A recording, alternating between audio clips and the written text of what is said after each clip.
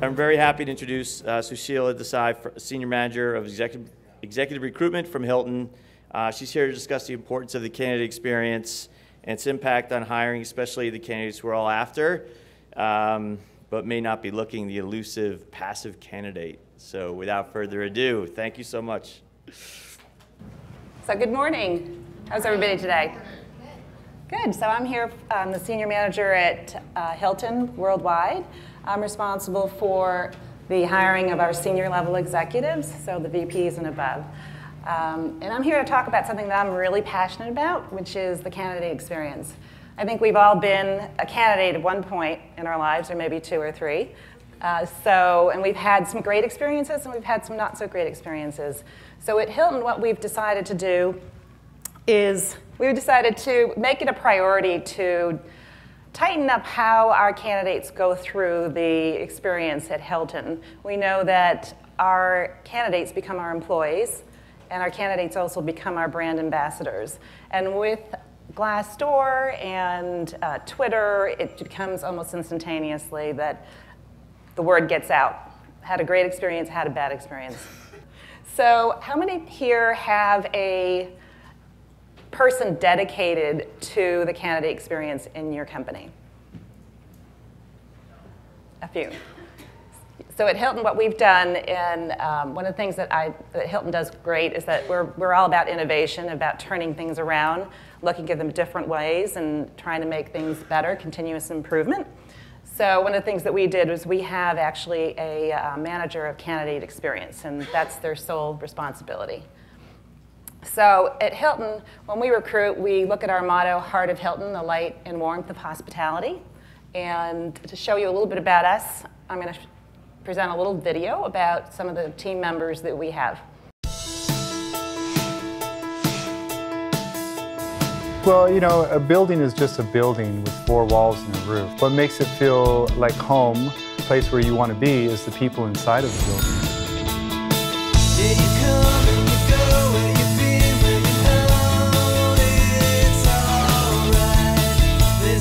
Why do I do what I do?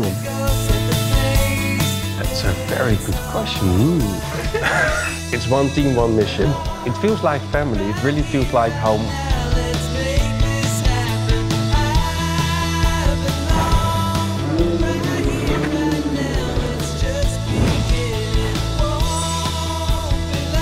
I can make people's days. It has to come from the heart. I can delight people. I have the most extraordinary job in the world. The breakfast team, we are very, very important. When they said, we love the breakfast, then it's like, oh, I'm so happy to hear that. I always had this passion to teach people, and if I can inspire them, then they will inspire our guests.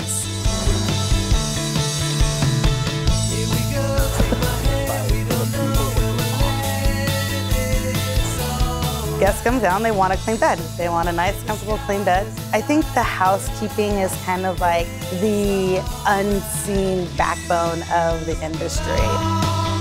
Nice to meet you. Look at the cutlery and put down the cutlery.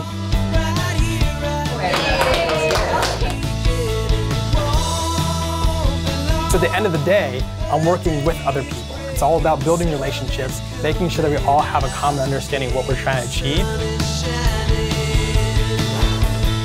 All of us here at our jobs is to make life easier for all of our team members around the world. Conrad Hilton talked about being the light and warmth of hospitality. I see that. I see the peace through travel. It's amazing to meet these people.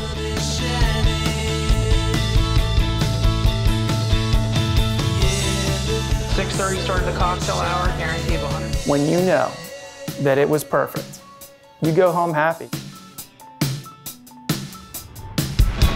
Being able to make that customer smile and make the difference is what really inspires me.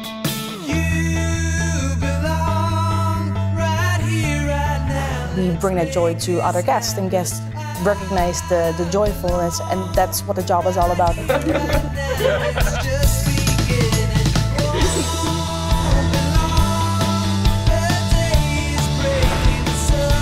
My job is to excel. not because I'm good, but because my team is fantastic. I wanted to coach them, and now I had a cook who became a vice president. I have a bellboy who become general manager now. So these are the things in life which give me a reward.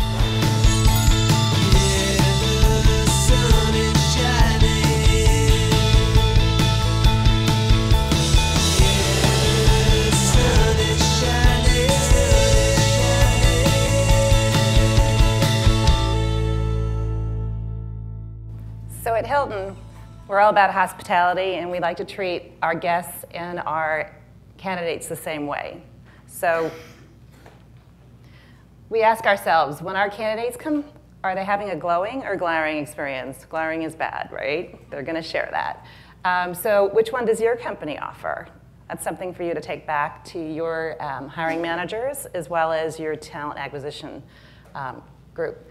So one of the things that you get by having a great candidate experience is you become Fortune's 100 best companies to work for, or you become top 50 in diversity.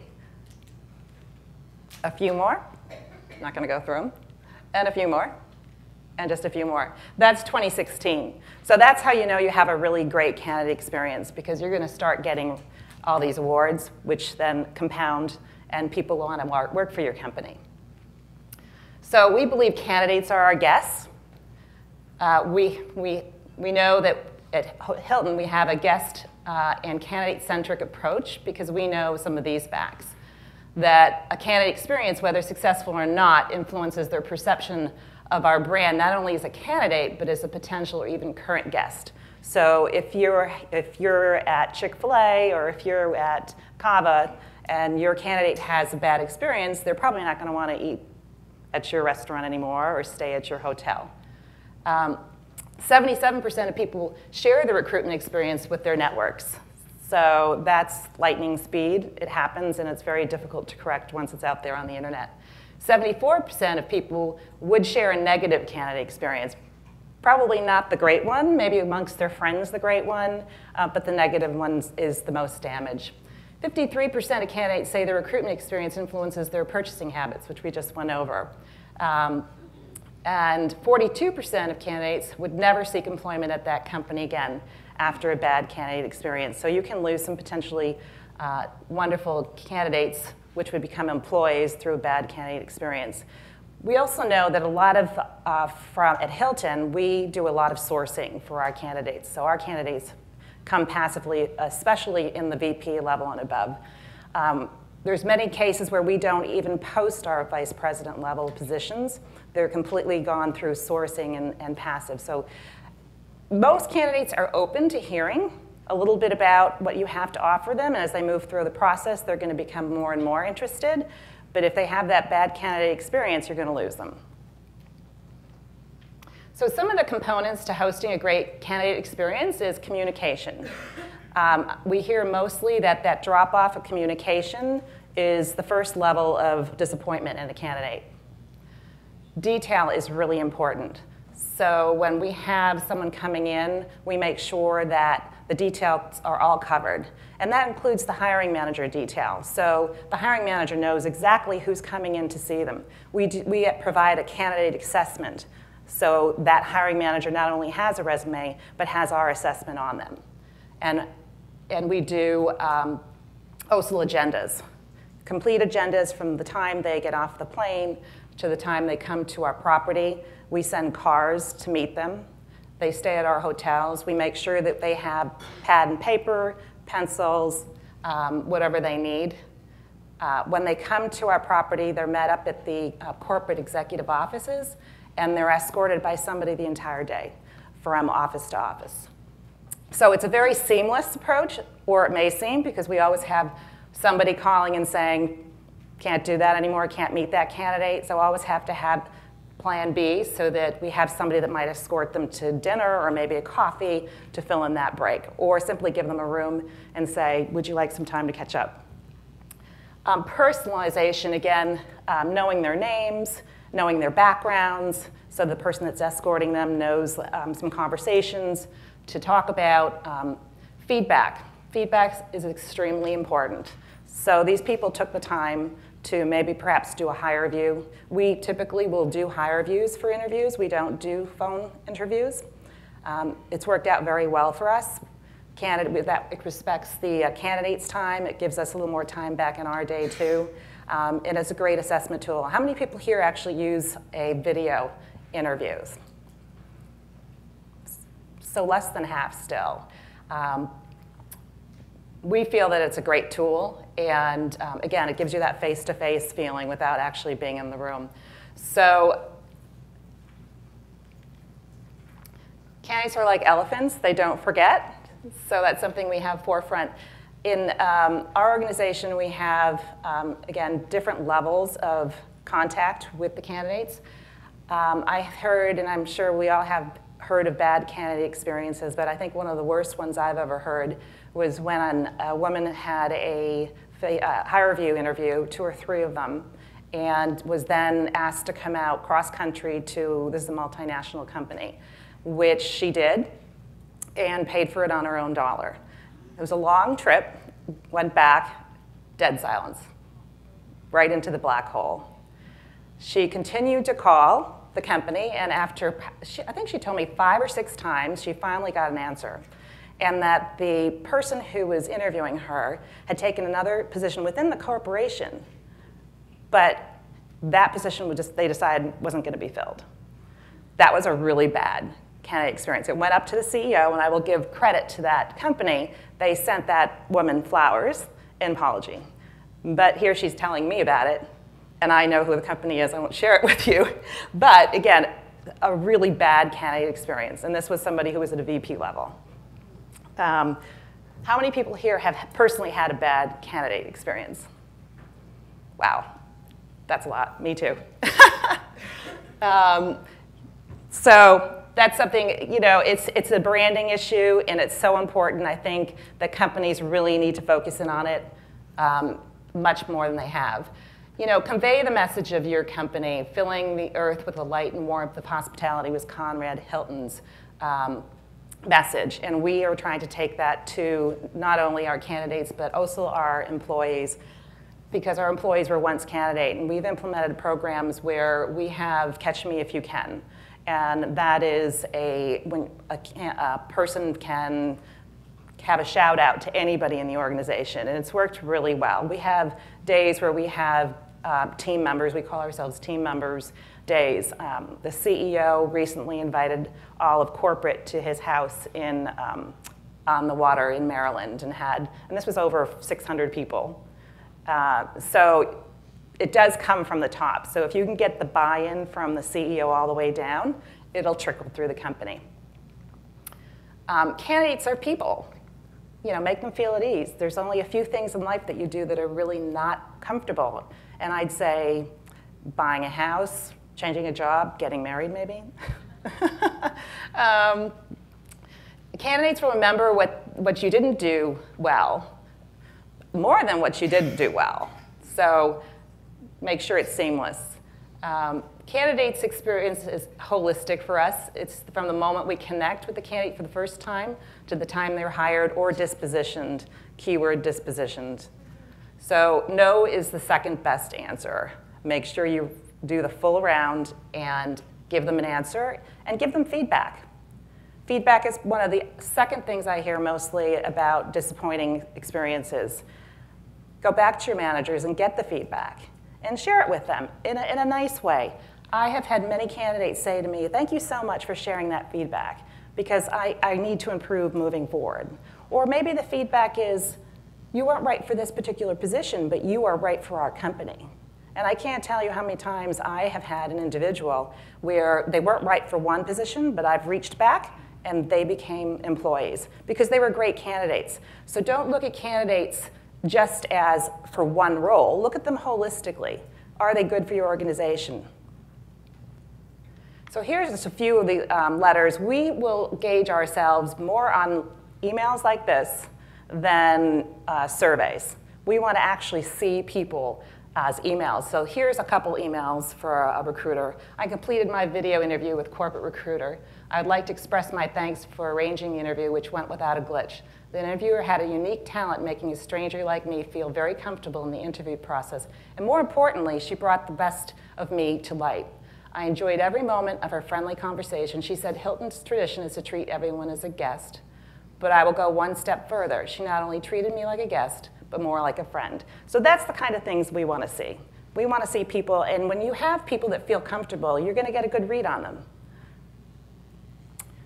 And then the other one is about process. Very excited about the opportunity. Look forward to next steps. The team in recruiting has been fantastic. They're top-notch, professional, and so personable. So personable, again, comes out. They found a way to connect. Connecting is really important, because you're going to also be following these people through their careers. And again, the candidate experience goes further than just the candidate. It goes when they're employees, too. So checking back with them after 6 months or so. They made me feel welcome, wanted, and respected. Respected, key word again. Very vulnerable when you're looking for a job. The offer process has left me feeling processes have left me feeling like a number or one of the herd, not this group. I've enjoyed the process thoroughly. So again, being just really thoughtful about how you're interviewing somebody. I always open up my interviews with something personal. And I lead into the conversation later, dig into the details of the candidate. But very important for the candidate experience for them to feel comfortable, and very important for you to get to know them and be able to dig into their background in a comfortable way. They'll share more information that way. So when you're picking your candidates, be careful how you treat them, because you've selected them and they're going to remember what it is that you did or didn't do. Candidate experience can affect your company in so many more ways than you can imagine. Word travels fast, so make it a fun process and make sure that you understand the people before they even walk into the room. Make sure their experience from the time they come in to the time you disposition them is a great one. And I think you will also have a lot of awards like we do at Hilton. So thank you very much. And I have I have a lot more time. So we can open up for some questions about my process or. Good. Yep. Hi, thank you. I'm Cheryl Peterson from iSIMS, and I wanted to just ask the quick question, because we do the same thing. We try to make sure that we look at candidates holistically, and so they don't just apply for one position, they apply for multiple, and we try to think about how they're a fit for the organization. But it can be challenging, because then they're coming back in for multiple interviews, so I'd love to hear how Hilton addresses that. How I address it to the candidate or to the hiring managers? To the candidate, and making sure that they're getting that great experience, because they came in thinking they're getting one job or coming in for an interview for one, and now they might be talking to hiring managers for multiple different jobs. Right. Okay, so I could definitely answer that. I had a candidate who came in through a referral and was looking at a position that was HR focused. And she was in an enterprise IT role previously. She went through the process, and it was a long process, but all through the process, I kept her in touch with, okay, this is where you stand in the candidates. You're a little lighter than this person in this respect, but we may have an opening coming up. I knew in the back of my mind that there was going to be another opening coming up, and so I think that's one of the things that you need to know, is you have to understand what, where your openings are going to be, and you can't always tell your candidates that, but I encouraged her to know that I was going to be reaching back to her with a role that might fit her a little bit more tightly. So I kept in touch with her. And when the role opened up, probably 4 months later, I knew she was still looking, and I knew that Hilton was her top #1 priority. And she came in for the interview, and she wrote me a letter and came up to my office and said, wow, I'm so glad that I didn't actually get that other position, because this IT position is like spot on for me. So it was a win-win situation for everybody, but I think the key is that if you've got really good talent, keep in touch with them. I have another situation going on right now where I have learned that we have a couple more senior level positions, and I've reached back to both the candidates. One actually just recently took a position and said, I'm only into it for two weeks, so I'm really interested in coming back to talk to you. But again, it's all about keeping in touch with the best candidates. Make them feel comfortable, make them your friends, because you want those kind of employees in your organization. Thanks.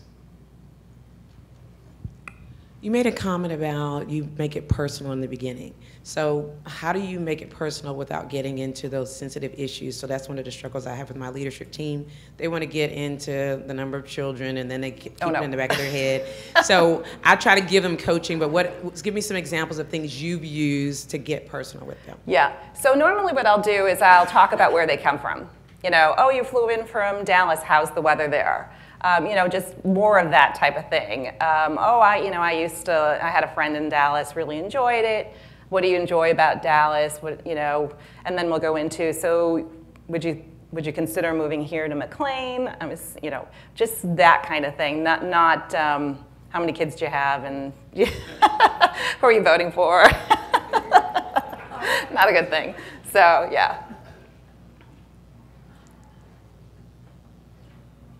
Hi. Do you cater your candidate experience for anything different for employee referrals or VIP referrals, possibly? We always respond to any referrals we have. Even if we don't have a position, we will speak with them. We'll be very open with them at the end of the conversation that we don't have anything open at the moment, but we wanted to meet you. We think you're potentially a great candidate or potential team member at Hilton. So, and then I'll explain to them that at Hilton, the reason why we've developed this executive recruitment group is because we don't want to just have people applying. We want to have a pipeline of talent. So it's a process for us. Is that at all levels or just executive levels? This is just at executive levels I'm talking about. But referral-wise, yes, anybody in the company that's referred to us, no matter what level, will get an interview. And all internal candidates will also get interviews.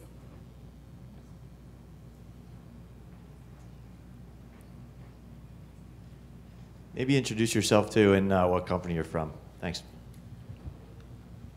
Hi, I'm Catherine Smith. I work for Sony Music. I have a question around the feedback piece. Mm-hmm. So with websites like Glassdoor, we tend to shy away from giving too much specific feedback unless it's very, obvious, like you're not qualified for the role because of X, Y, Z. When it gets into like the sticky situations of the specific, interview, if there's things that they did wrong in the interview, we tend to shy away from it and we kind of backtrack and move around the question of feedback. So just wondering how you handle situations like that if you do tend to lean towards giving more feedback rather than not. I think it depends on the position itself, but constructive feedback I think is really good for people.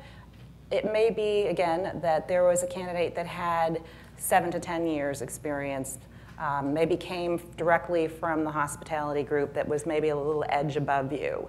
I don't think I would get into, you twirled your hair too much or anything like that, but more giving them a benchmark as to why they didn't get the job so that they can go back and say, well, maybe it really wasn't about me personally. It was about the fact that someone had just a little bit more experience than I did.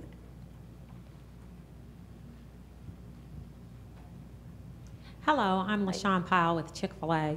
You mentioned that you had a dedicated manager for the candidate experience. Can you share with us a little bit about that role, what they're responsible for, some of the things that they do? Sure. So yes, we do have a dedicated person for customer experience, our candidate experience. She has a staff under her that does all of the logistics, so all of the coordinations, reaching out. They're the central point, so if you were to come in to interview with us, they would be reaching out to you, they would be making your flight arrangements, you would have agenda for that, make all the payments ahead of time, and then we have coordinators, and they are all assigned to an executive search person. So, and their sole responsibility is to make sure that things happen seamlessly. So, even if, Chris Nassetta, the CEO, can't make it, she's got to make sure that it seems like it's seamless. So they fill in the time, or they get another person to also speak to that. So it's a little bit of a crazy job. I don't know, I could do it, but she does it seamlessly. And again, this is a new function that we've put in within Hilton because we want to take that guest experience that we have and move it more towards the corporate candidate experience. So like we treat our guests, we want to treat our candidates. So it's a work in progress. We're still, tweaking it. It's very new. Rocco, I'm with Stryker. What are some of the things that you do to, I guess, train the people who are interviewing the candidate so that they're aware of how important that experience is? Because I run into hiring managers kind of just don't get it, and I need to make sure that they do. What are some of the things that you do for that? Yeah, so we actually have quite a big document for our hiring managers that goes over, how to interview, what questions that might be good pertaining to their particular group. We also have a feedback form, so anytime anybody has been interviewed, that feedback form gets emailed right to the, bless you, right to the hiring manager, and we follow up to make sure that they give us all that feedback. And that's good for a couple of things. We do that for all the interviewers so that we can combine and compile all the feedback, look at it, and then go over it with the hiring manager. So we make sure our hiring managers are in the process and are deep into the process. We don't want them just interviewing these people and just leaving them off, because we have to make sure that we close the loop with them in whichever way. We need that information too. So it's kind of, we try not to make it too cumbersome, because hiring managers don't like to give feedback, especially so it's pretty, bullet form. Give us the feedback. Do you recommend moving forward? Do you not? Why not? Leadership skills. That we tailored it to each opening, but the hiring managers, then again, this has to come from the top, so that they know that there's buy-in and that they'll actually send you that feedback. But it's so important to that candidate experience to give that feedback back, whatever it may be. If it's a no, it's a no. But at least it's feedback. Hi, my name is Christina from Purpose. And my question is around transparency. So you're talking about executive level hires, but even all the way down to entry level, sort of two-prong. One, when you're giving feedback, I think we've all used templates to give, the no, send the responsive no of like, thank you so much for your time. But when giving feedback, what level of transparency are you giving? And then the second part of that is, you mentioned, providing the candidate that comes in for an interview with a schedule or an itinerary, so they're seeing that they're meeting with the CEO and then something changes. Is it a bait and switch, or is it, this is what happened because of this, and this is what we're going to do instead? So your first question was about transparency. And tell me again. Feedback. Oh, and feedback, okay. In relation to the candidate, can you explain your answer? I mean, I'm not sure what you're asking. How transparent, how transparent are you being in wanting to be able to propel the candidate experience and have them walk away with, okay, I could have done better here, or I could have done better there? How transparent can you be when giving them that feedback? Oh yeah, and you mentioned something about also the email letter. Yeah, I mean, I think yep. my practices is we haven't really given a lot of specific feedback unless there is that really strong candidate connection to someone that's much further along in the process. Yep. So how, at what point in the recruiting process do you really start to get transparent? Yeah. So anybody that we touch, anybody that we reach out to on a phone call, people that come in, because it's impossible, we all know, to respond to everybody. So if you're coming through our system and nobody has talked to you, nobody's reached out to you, nobody's emailed you, then there might be an automated email. But if we have actually spoken to somebody, then we reach out to them personally. So, and the second question you had was, sorry. Transparency of changes in the Oh, yes. So we try to make it seamless. So we don't want the candidate to feel uncomfortable that they're not meeting with XYZ. We may say that there's been a change in the interview schedule. She was called away or he was called away. We'd like you to meet with so-and-so. Hi, Olga Manzoni, TC Transcontinental Packaging.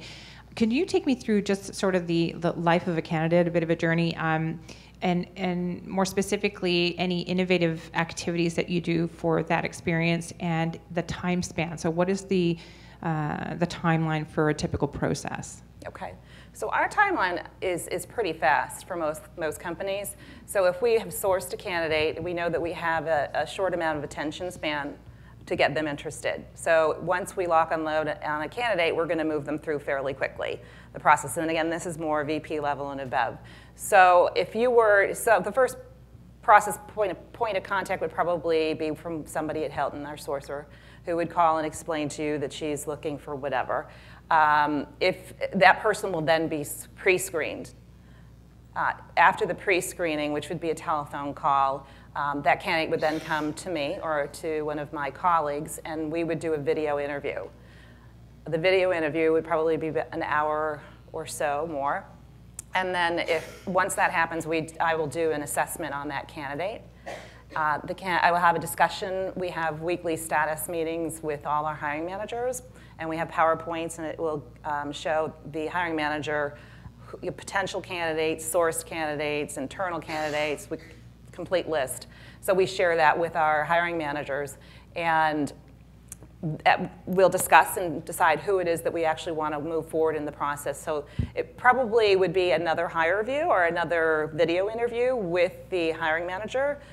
So after that process, that candidate would move to an on-site, which is where we will reach out to them and make all the arrangements for them, their flight, their hotel, maybe having dinner after with some of the other hiring people. And typically, once somebody's on site, we would probably want to, if they have to come back maybe one other time, we try not to do that. We try to be very cognizant of people's time.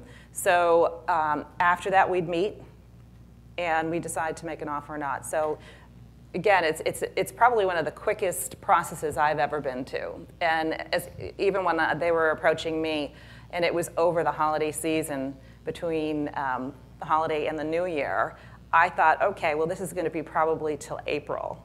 And I think it was in December, like 22nd, when I first spoke to Hilton. And I was on board by February, first week of February. So pretty quick. And I was relocating. Time for two more quick. Hi, I'm Ritesh from Ernst & Young. We measure candidate experience of all the rejected candidates as well by a survey. How is Hilton doing it for applicants other than the feedbacks, and if you measure it for rejected candidates as well? Yeah, so the process for general managers in some of our properties, they do have surveys that they're doing.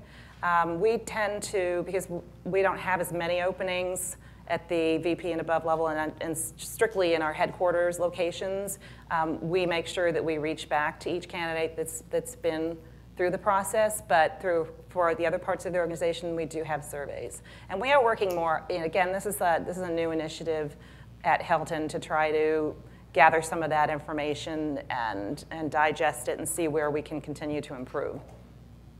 Great, last question. Thanks. Kathleen Carroll with Aon. I have a question around HireVue. We also use HireVue quite a bit. We use it for campus recruiting and for our high volume recruiting, and we use it just one-way video. I'm curious, are you using it one-way or two-way?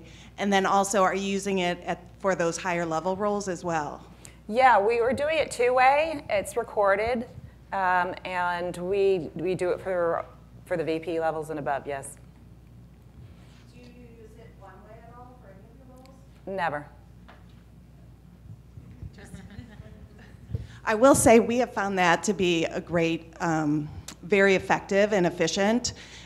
We send out the link. We give pre-questions, and it just allows the recruiters to review it, and if they know within a minute that it's not going to be somebody that they're going to, want to pursue, then it's over. So it's been a really great tool for us to do it one way. So. Yeah, so the one way is, and just to clarify, because I've never done it one way, that's when you're sending them a hire view and they're actually just being recorded on a screen talking into, and they have a certain number of minutes in order to answer those questions. Yeah, we shy away from that because, again, we want to be more personalized in our approach. And, if we invite them, we're hoping that we did review their resumes, and they've been through already a couple screening processes before they even come to me to do a hire review. So although it's really not a first interview that they're doing when they come to me for a hire review, they've already been pre-screened, so twice, yeah. Great. All right, thank you so much. Appreciate it.